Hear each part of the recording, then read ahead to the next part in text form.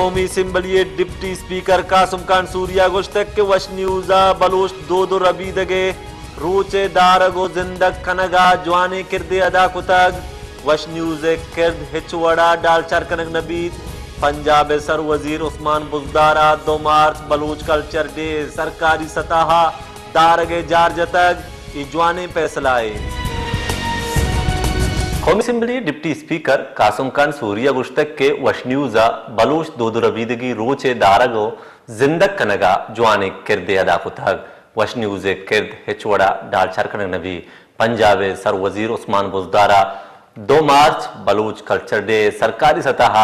دارگے جارجتگ یہ جوانے فیصلہ ہے جی اب بلوچ کلچر ڈے کل منایا جائے گا تو پنجاب میں پی ٹی آئی کی حکومت سرکاری سطح پر اعلان کیا گیا ہے کہ بلوچ کلچر ڈے کو سرکاری سطح پر منائیں گے لیکن بلوچستان میں وش نیوز اپنی مدد آپ کے تحت منا رہا ہے، آپ کیا کہیں گے؟ میں سمجھتا ہوں کہ بلوچستان کا بلوچوں کا کلچر جو ہے وہ ثقافت جو ہے وہ بہت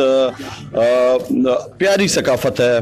بہت جو ہے وہ پرانی ثقافت ہے، اور مجھے فخر ہے کہ میں بلوچستان سے گیا ہوں،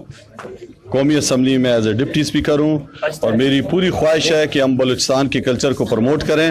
یہاں کی ثقافت کو پروموٹ کریں،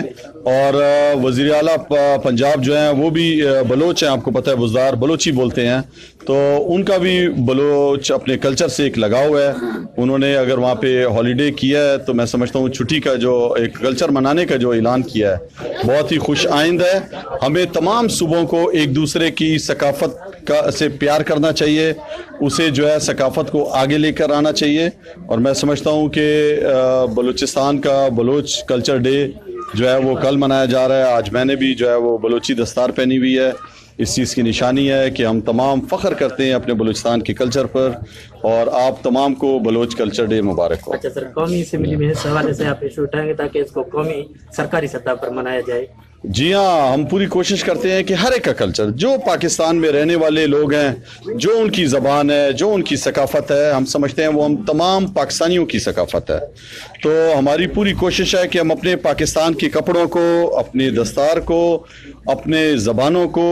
جو ہے وہ آگے لے کے آئیں، اور ہم اپنے نمائندے بنیں، ان چیزوں کو اپنائیں، اور پوری دنیا میں فخر محسوس کریں، اپنے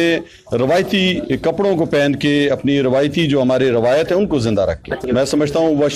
وش نیوز نے جو ہے چینل نے بہت ہی اچھا کردار ادا کیا ہے، بلوچستان کی آواز بنا ہے وش، اور وش چینل جو ہے وہ اس علاقے میں بہت پسند کیا جاتا ہے۔